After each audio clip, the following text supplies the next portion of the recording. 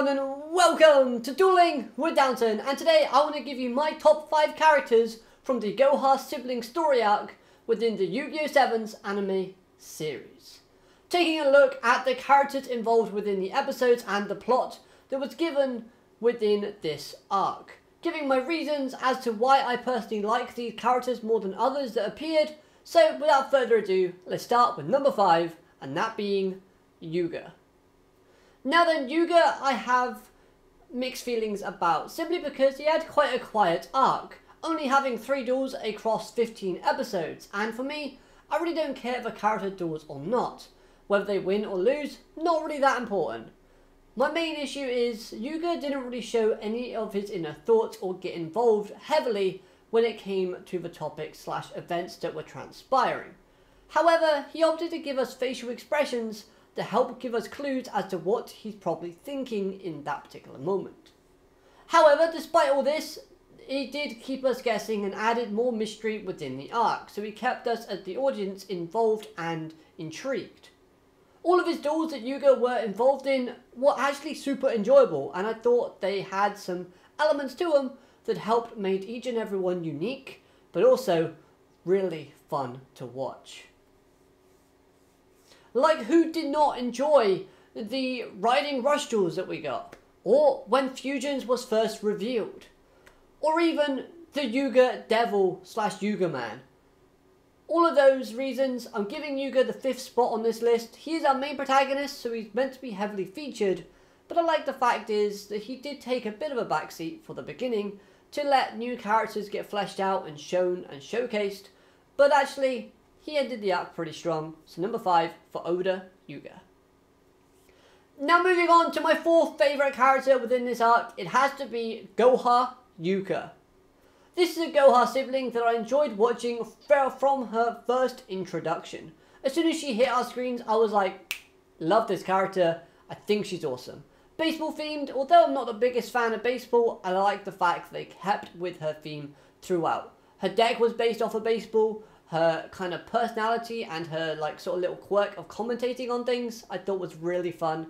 Her interactions with Roa and Roman I thought were fantastic. Her playing the role of an evil star and zapping the captured beauty Roman at the end, it made me chuckle. Can't lie about that.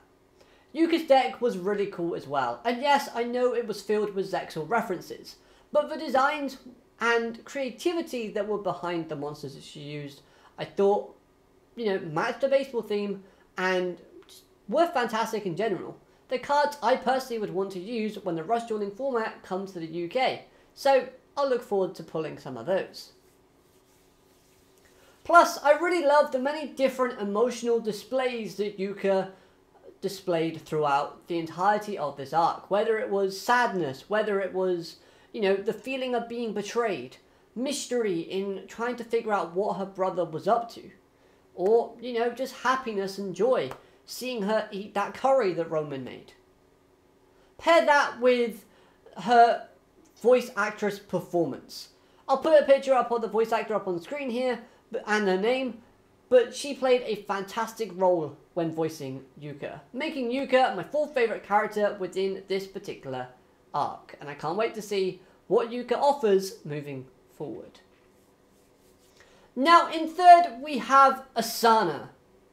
Now, admittedly, I haven't been the biggest fan of Asana when it comes to watching her duels, but this arc includes one of my favourite duels within Yu-Gi-Oh! 7's in its entirety so far. One of my favourites. Not my favourite, but that, of course, is Nail versus Asana. That duel I thought was wonderful, and I loved every aspect of the duel. Plus, the development that Asana displays I thought was incredible, seeing how she changed and developed since her first introduction, where she and the Machine Cavalry Club were villains. Again, I just find the Machine Cavalry Club so goofy that I love them. As well as the fact is, Asana, I just think that she brought a different vibe to the episode that she kind of starred in, and I thought it really did highlight her development perfectly. Plus, the chibi expressions that were shown of Asana during the Yuga versus the Luke Man duel at the end, I thought was super cute. So, Asana, because you surprised me a lot, I'm putting you at number 3. Now then, my second favourite character from this arc was in fact the Luke Man. Now then, my second favourite character of this arc was in fact the Luke Man. I said it twice because it was important. Now surprisingly, I really did enjoy the Luke Man's character. Yes, he was over the top, wacky and crazy. But you know what? There's something about the character that just kept making me enjoy him and just thinking he's really cool. Not gonna lie, when it came to the Luke Man, I just got absorbed into watching what it was doing and the mystery that was surrounded within the character. The voice acting and effects were spot on when Luke turned into the Luke Man and it had to sort of, change a little bit up that way. I thought that was very creative. Plus the dueling style, although it was repetitive, was quite aggressive and gave us some fantastic looking fusion monsters in the form of Dragistar F and the Full Moon Dragon Umber Lancer F. Those two monsters have incredible designs and, yeah, again, just cards that I love to own. Admittedly, I will say that I like the Luke Man more with his Luke shirt and helmet, more so than his perfect mode. I just like the way that the tattered cape on the non-perfect mode just kind of looks. I think it makes it look more stylish with the kind of gears top that Luke obviously wears. That's my only criticism. I don't like the Luke Man sort of full perfect mode, but if that's the only thing that stopped me from enjoying him 100%, then you know what, can't complain too much.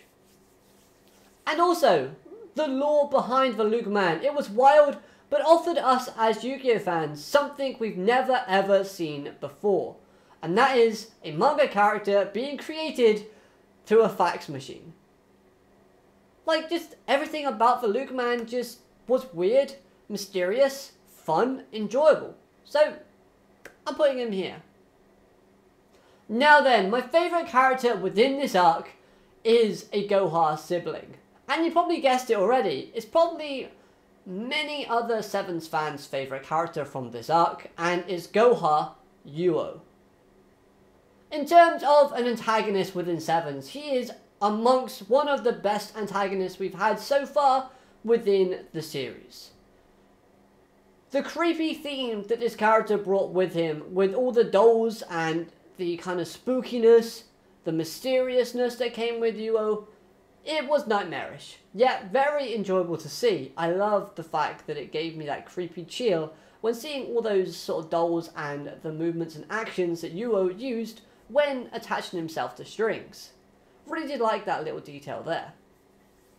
In terms of his dialogue and personality, I'd give them both 5 stars, as the way he spoke / treated his other siblings, it was horrible, yet in turn it added to his villainous, which makes him more of a threat, more of an enticing and intriguing villain as we went through the proceedings that this arc was expanded across.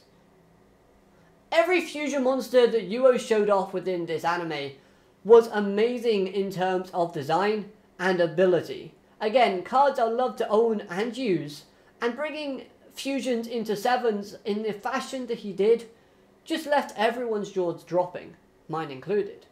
Plus the fact that he ended up bringing new monster types, I thought, again, added length and added sort of credibility to Yuo's character. His overconfidence and arrogance because of his fusions worked brilliantly in adding more layers to the character's personality and his development that was later to arrive.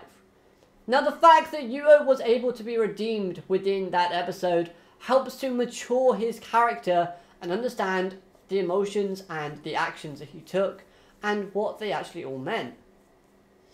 Even Yuo's redemption in episode 68 was enjoyable, and it made sense when looking at the direction that the series wants to go down in, and of course when you see what Yuo understands. With his development, he actually matures a lot more in understanding the emotions that his siblings are feeling, as well as his own feelings, and of course what his actions caused his siblings to feel. So for that, I really do like the maturity growth that Yuo sort of showcased here. But with that in mind, I will have to say that The main reason as to why Yuo is my favourite character from this arc is because at the beginning of this arc, when all of the Goha siblings, well, the 5 that we know of, were introduced, I said that Yuo would be the least important. I thought that he looked boring and plain and wasn't going to play a big role. However, I am more than happy to be happy than right in that situation. Of course, I'll hold my hands up because Yuo, you were absolutely amazing in this arc. Blowed my expectations straight out of the water.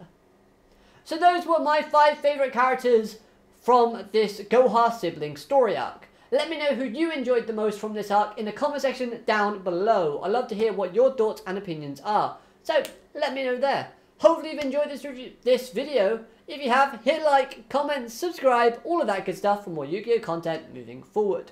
Now, of course, there will be a top 5 disappointing characters from this arc coming shortly. So if it's not up on the card here, then just wait a couple days or so and it'll be up then. But other than that, have a great day. Arigato, matane, goodbye.